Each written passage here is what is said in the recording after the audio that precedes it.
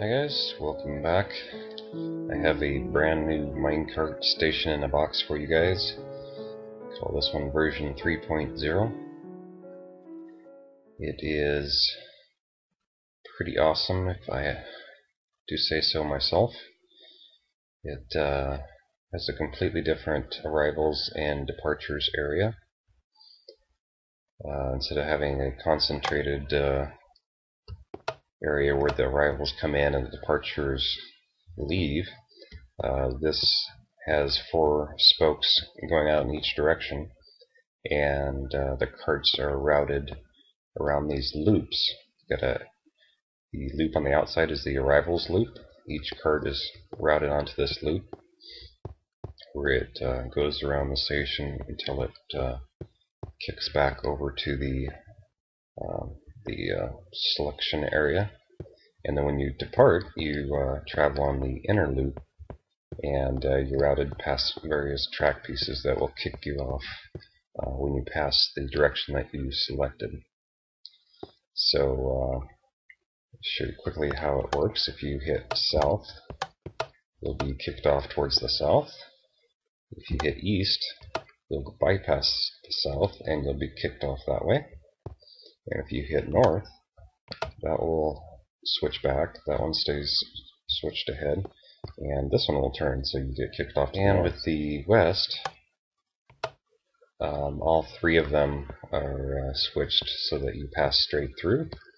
And you pass straight through this little track area here, and you're sent off to the west. I am not doing 4 different versions of this station because I have the directions and the north, south, east, west written up there, and it needs to stay in that configuration. You look at the cobblestone block here. If you can read that L, then that's north, and it's pointed in the right direction, and all these track pieces should stay in their proper position. If you try to rotate this, I think it would mess all this stuff up. So, let's take a little tour. Oh, let's bypass this part.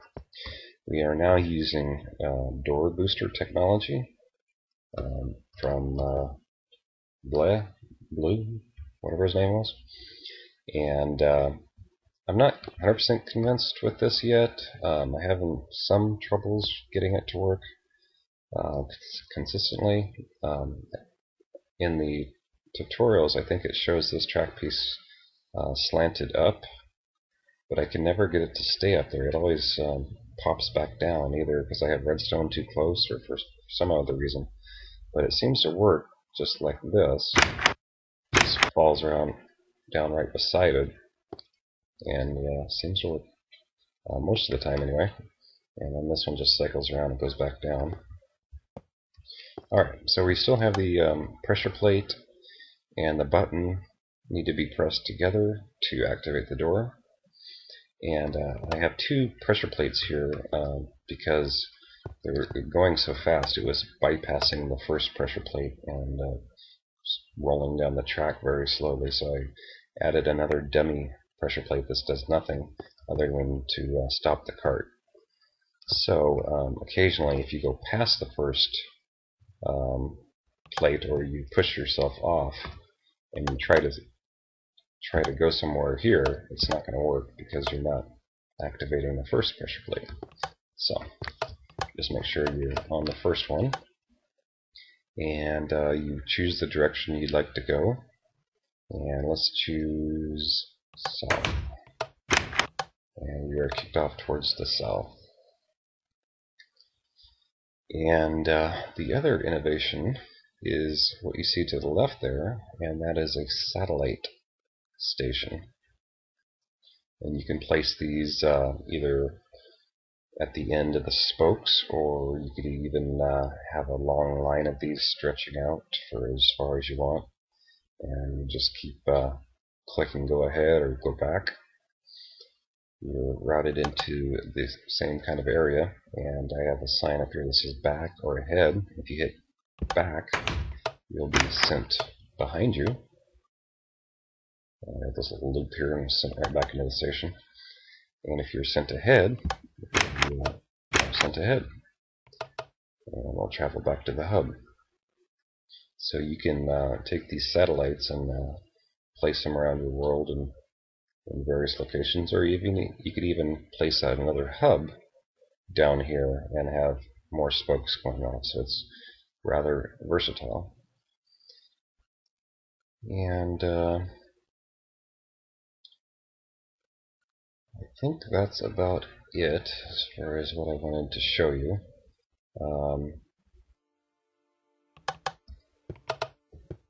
Got all the same kind of redstone circuitry down there. Each of these three has an RS NOR latch associated with it and a track piece, and the last one just resets them all, so you just bypass them all. So here's one of the RS NOR latches. In fact, it's kind of a different looking design, but it still works pretty good. Alright, so this is the redstone mess. Let's see if there's anything down here worth showing you guys, other than just kind of a confusing little tangle of circuitry. And I'm trying to make sure I don't forget anything. I got it pretty well lit up for you guys. I got the lightstone blocks in the ceiling so you don't get any mobs spawning above you, theoretically. And so it's pretty cool, I think. And I hope that hope that you guys use it and enjoy it. And let me know if you find any bugs. I keep finding bugs because I keep I adjust a little thing here and then it'll screw it up. So let me know if there's any problems, and I'll be happy to fix that as soon as possible. I'll go ahead and show you guys quickly how to import the schematics using MCEdit. Here's one I just plopped down, the central hub and the satellite, and I'll go ahead and add another satellite off to the right there. And we'll exit out of here. We'll open up MCEdit and we'll reopen that world. Stuff has changed since the last time I was there.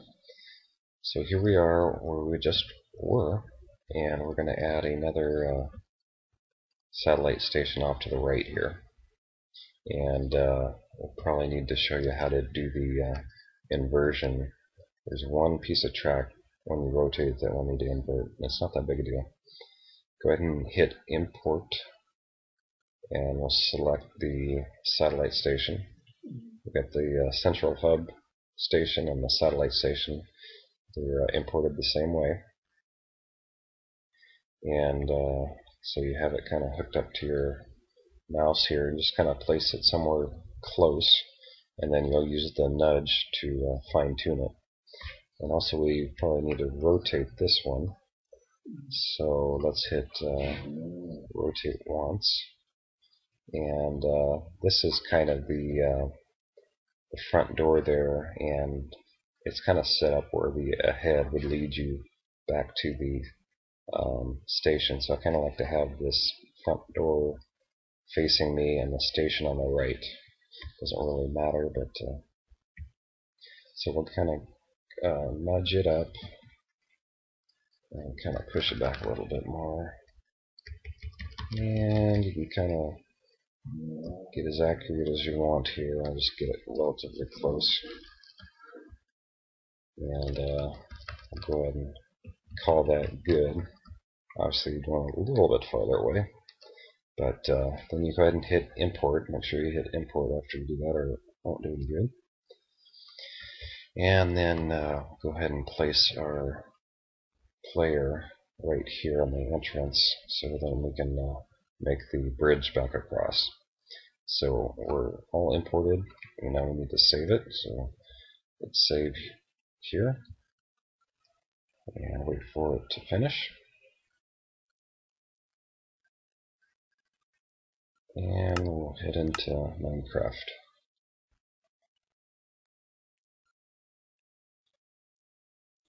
And here we are where we just placed ourselves. There's the old hub.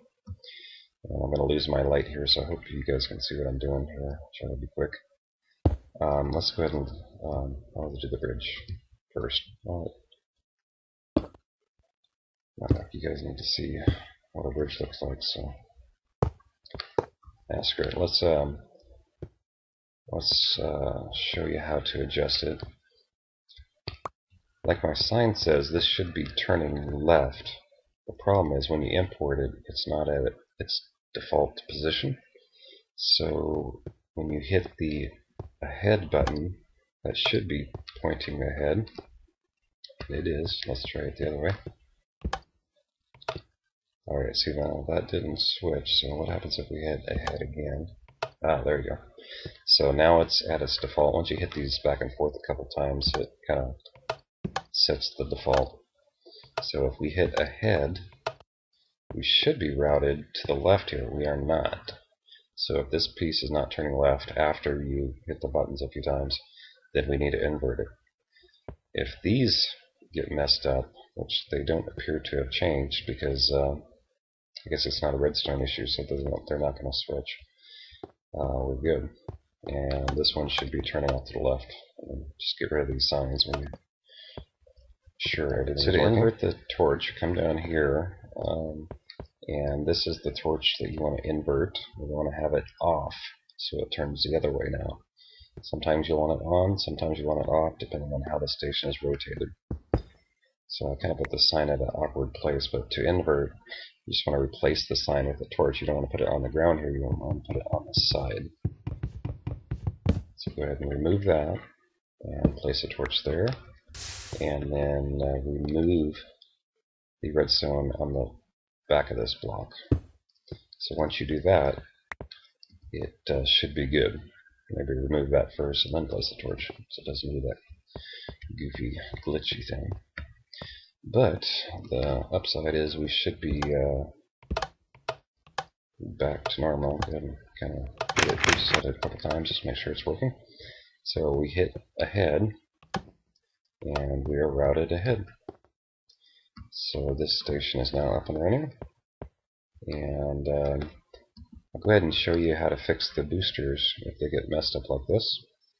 I'm not sure if I did that or if it was imported that way, but if for some reason these get messed up, all you do is, oops, I got too much crap.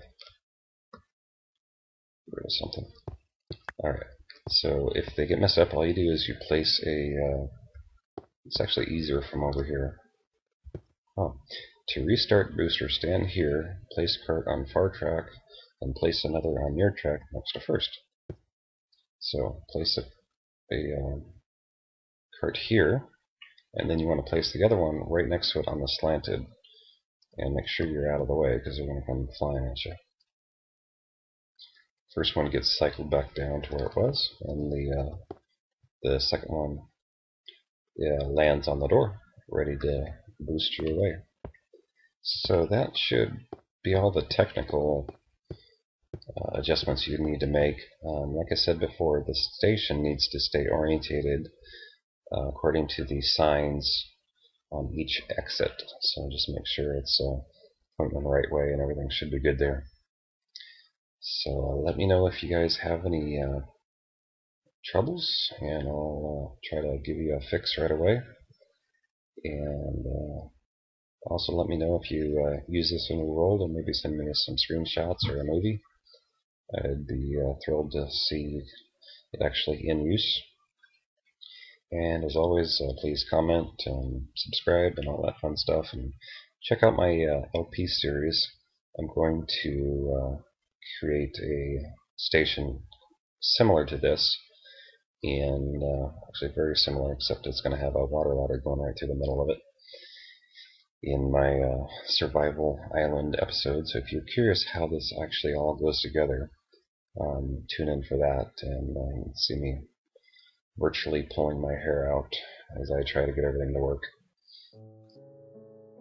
So check that out, and I hope you guys enjoyed this, and let me know what you think.